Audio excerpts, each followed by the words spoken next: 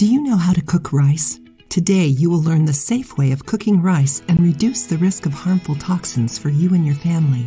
Scientists say that millions of people are putting themselves at risk by cooking rice wrong. Did you know that?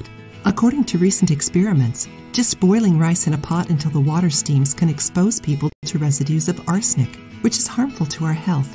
According to the experiment, this is associated with heart disease, diabetes, cancer, and even issues in development.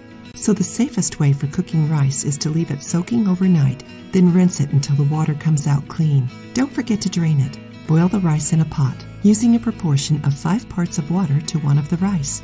Rice can also be obtained from areas with lower concentrations of arsenic. For example, basmati rice has 2 to 3 times less inorganic arsenic than rice from the EU or USA.